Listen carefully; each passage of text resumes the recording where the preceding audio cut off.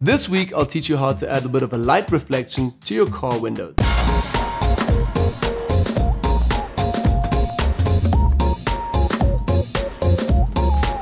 So hey guys, welcome back to a brand new tutorial. My name is Manny and you can find me on Facebook at Retutpro. In today's tutorial I'm going to teach you guys how to add a little bit of a pop and a light effect to all of your car windows.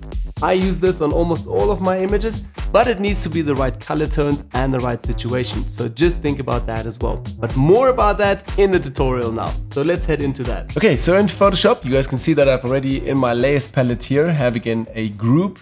And also I want to show you guys quickly the end result here, just what's coming up. So basically showing you guys how you can add some more effect to your windows. So again, this is the before, let's have a look, and the after, before and after. So normally these images are not that dark. I had to darken them a bit because we already did this technique onto this car image. So I've darkened this again and now showing the technique again. Normally it looks better because obviously the windows are a bit more see-through when you shoot it. So when you also shoot cars in studio or outdoor, this effect is always a nice little add-on, but just don't overdo it. It's a nice little add-on to give your car a nice pop there. Okay, so let's also go and do that quickly. I'm going to show you guys how to do all of that effect in Photoshop. Now I can also see this doesn't look so good down here, but we're going to do it better now. Okay, so first of all, what I'll do is do a cutout here of the windows. Again, I'm going to zoom in a bit closer so you guys can see it here. And normally I will start out now cutting out a mirror, or not the mirror, the window out of this car. So for that, I'm going to select the pen tool. You can also try doing that with the magic wand tool if it works, but I wouldn't suggest that. It's a very bad tool to do stuff like that. Or the magic lasso tool if you're a complete newbie at this. But if you're watching this channel quite a lot, you should be familiar with some of these tools like the pen tool. So yeah, I'm going to start right away out with the pen tool, selected from the tool panel here, and start doing anchor points. Now, I'll also go around the little rubber here. Normally on every window, you have a bit of that rubber. So I wouldn't go over the rubber, just over that other little area here and place a few anchor points. Now, I'm also doing this quite quickly because I don't want to keep you too long watching this, how I do work with the pen tool. But yeah, be a bit more precise when you do these cutouts with the pen tool in order for you to have a really great cutout. Okay, completing my path there. And I right away have a cutout here of the window. It's not the best, I have to admit it, but like I said, don't want to keep you too long. Okay, so we're with the pen tool. Inside of that path, I'm going to hit right click and say make a selection again. Zero feathering, please. Hit OK. And now for the next step, what I will do is first of all save this, because when you retouch on cars, quite a lot of times you need to go back in and out of the selection. So it comes in handy to save all your selections that you do on car images. Because obviously you do very precise cutouts here and selections. So what I'll do is go back to the marking tool in the tool panel, hit right click inside of that selection and say save selection. So that's my first option here, save selection under a new channel at the same document. And I will just write here window 1 now.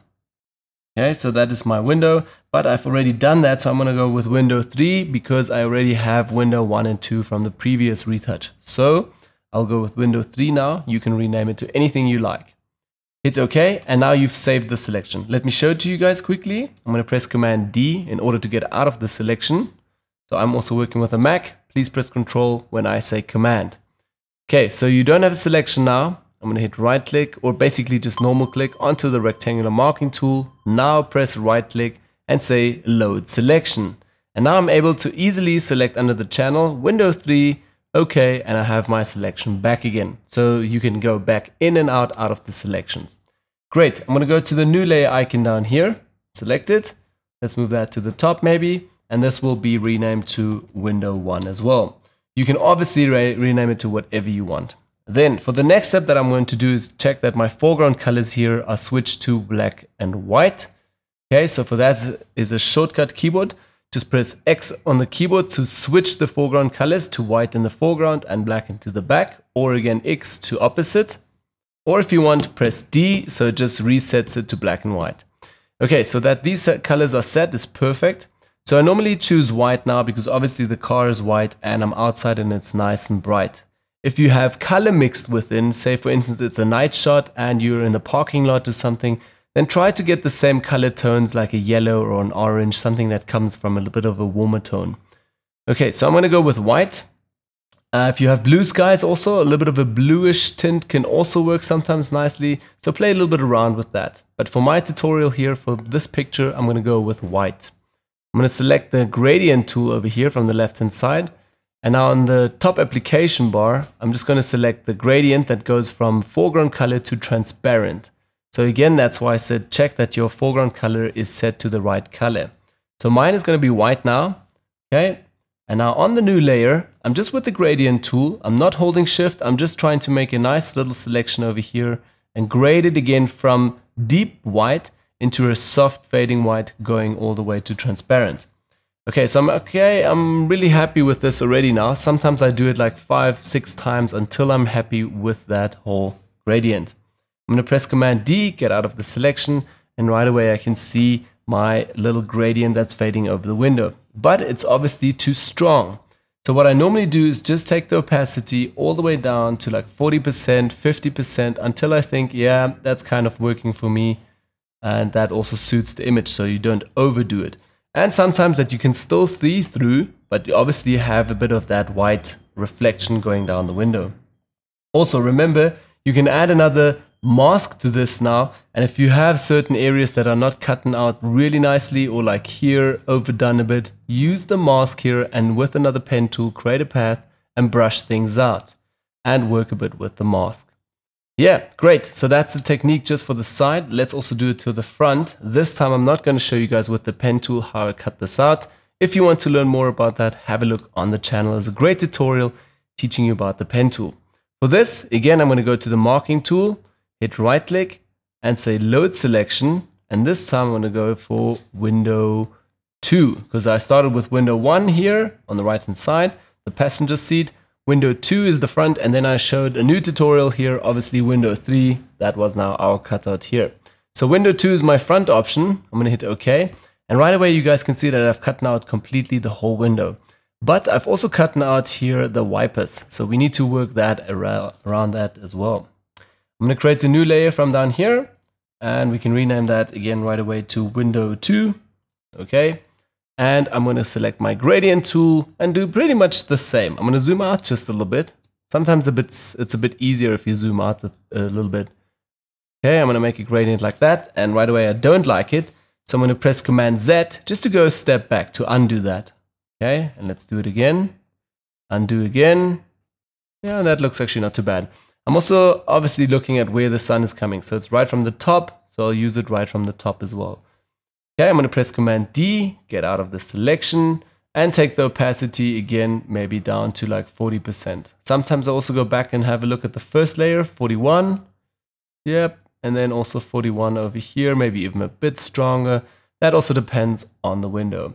What I also directly see is that my rubber here, I've cut it out so close to the window, so I would need to make this a bit smaller.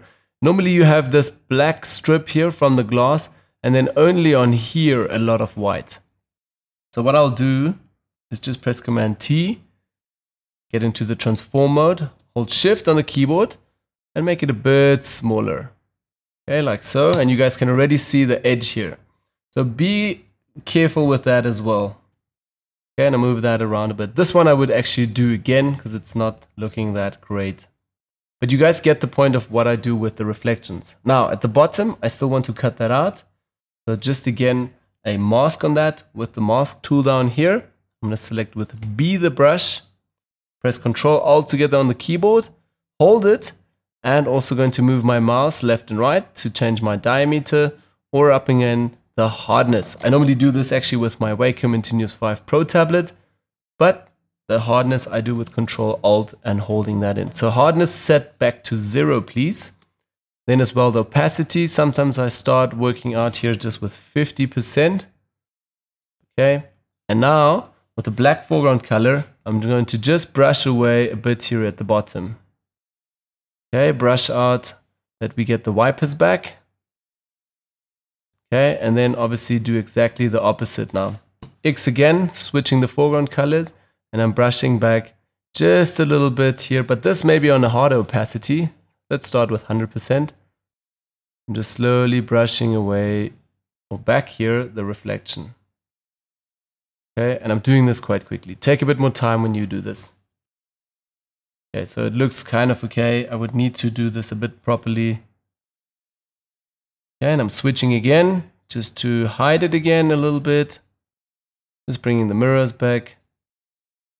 And here, over here as well. Okay, actually I'm going to do a nice big one now. And have a look what effect it will give me. So what I'm doing now is make my brush really big. And just going to make a really big stripe over here. Like so. Having a look. Yeah, it's very uncontrolled. I would rather try to make a nicer gradient next time. Okay, and then maybe opacity is still down a bit more, 50, 42%. Yeah, great. Again, showing you the technique before and after. So let's select both of these with Command. Press Command G, put it together in a group. I'm just going to write here Window 2.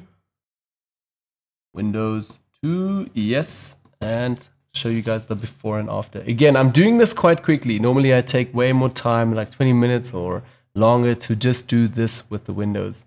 So again, this was my quick version here, showing you a before and after, and then this one that we did now in the tutorial. But again, just have a look what it does to the picture. It just adds a bit of a reflection to the windows. And remember, normally the windows are not that dark. Yeah, so guys, as you can see, it is not too complicated to create these. Again, work with the pen tool, create a selection, then again, save the selection, do some gradients until you are happy with the gradients, then use the mask to refine and use the opacity to fit it in nicely. Yeah, super easy. Anyone can do it, and you can do it to all of your car images to let them look a little bit nicer.